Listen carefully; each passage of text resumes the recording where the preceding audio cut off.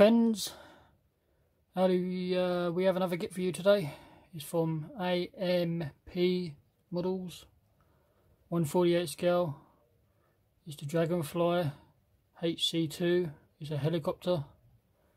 I believe the aircraft was around for the Americans at the Vietnam time.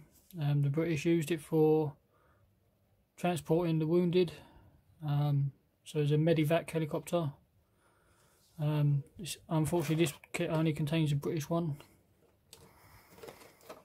I've never heard of AMP Models. It's made in Ukraine. It's a little bit expensive kit. It's a £30 model. For what it is, that's what I paid. From a local hobby shop. Kit number 48003. A little bit of information on English and Ukraine.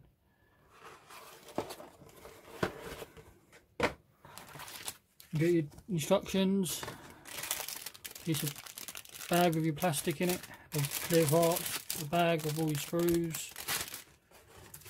You get a little bit of decals, some photoethed, some masks.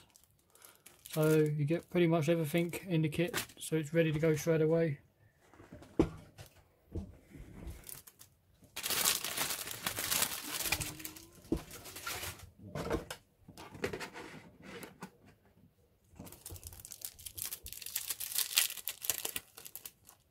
Let's take a look at the photoethed and decals and stuff.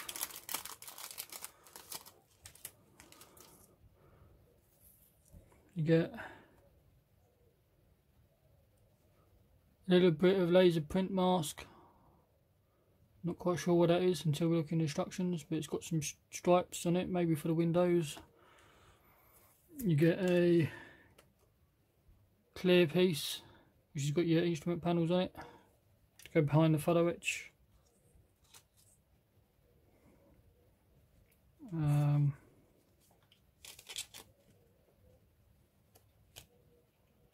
Here's your photoethed. It's a little bit thick than most of the photoethed I've used before. So it should go down reasonably well still, but as I say, it's a little bit thicker than I'm not normally used to. There's some more masks for the windows. And a little bit of decals, which is just the roundels, serial number of the helicopter, WF-311.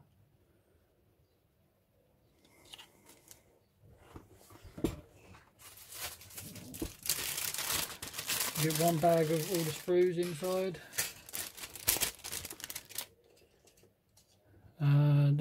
This piece here contains one of the propellers and the stretcher sections for evacuation of the wounded.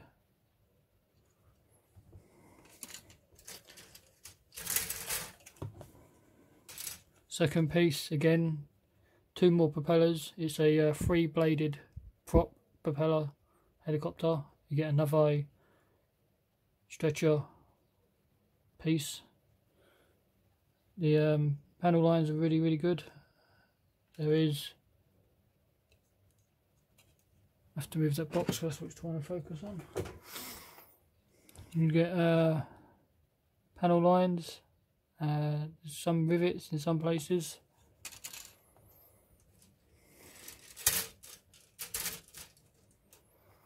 You get this piece here, it's got some wings, structural parts. These pieces look like to do with the rotor system. It's like the chin piece of the helicopter. It's got some rivets and panel lines on it, some wheels, some doors, and that looks like the bottom of the helicopter, the floor. Some more wheels, some more doors with grates on it. It's a small helicopter, it's not very big at all. The sprue here contains all your fine detail parts, your back rotor, piping, more rotor section for the upper rotor part, tail wheel, because the wheel is a tail dragger helicopter. It hasn't got no skids, it's all done with wheels. This is your main fuselage of the helicopter. Very small chopper. Looks like the cockpit floor or the base of the helicopter. Yeah, that's the cockpit floor for sure. Instrument panel, got nothing on it, but as I say, you get photoethed, so you'll be replacing it. The actual helicopter itself, panel lines and rivets. The panel lines are recessed, but the rivets are raised, so it's a mixture. And these grates are raised, so it's a mixture of raised and raised and recessed. Bit of a hybrid. So there you go, guys. That's the plastic parts. You get this bag of clear, nicely wrapped up and protected. It's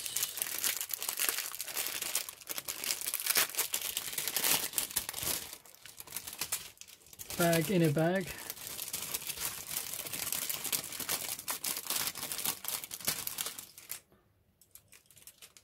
You get these window pieces go over the stretcher parts, a little bit scuffed, but a little bit of solution. Sort this out. Some more stretcher windows, side windows for the helicopter. Not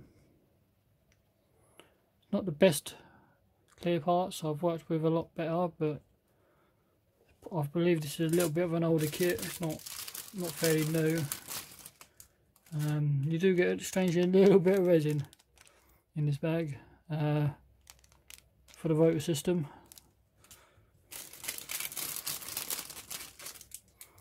Some more windows, doors, and some lights.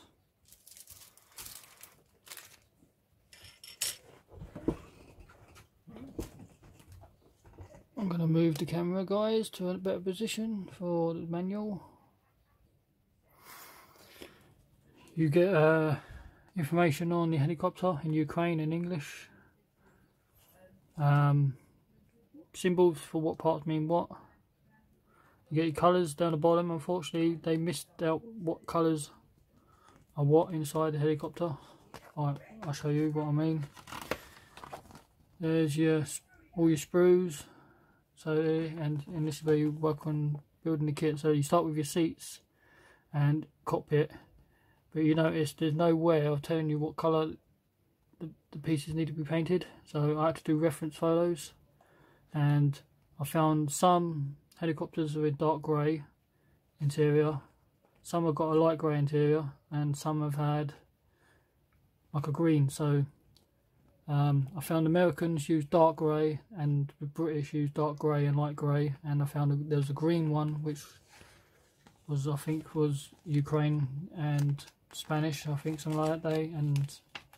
They had some green interior ones, so I'm going to use a dark grey interior.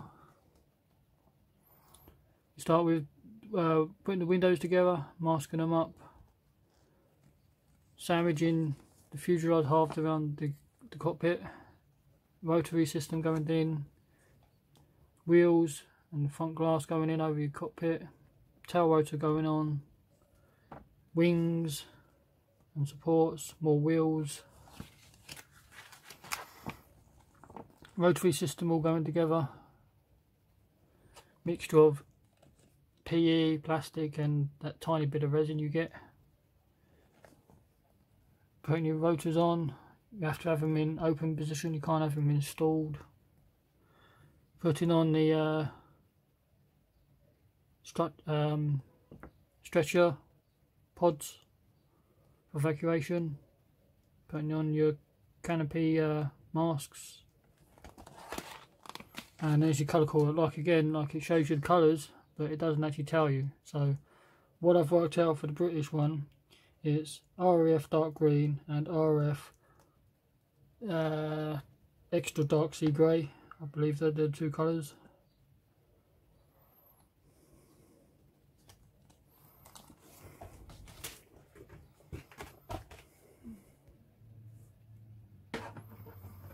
So there you go guys, there's a little helicopter, 1/48 scale, AMP models from Ukraine, Dragonfly HC.2, evacuation helicopter for the wounded. Laters, and I'll catch you next time.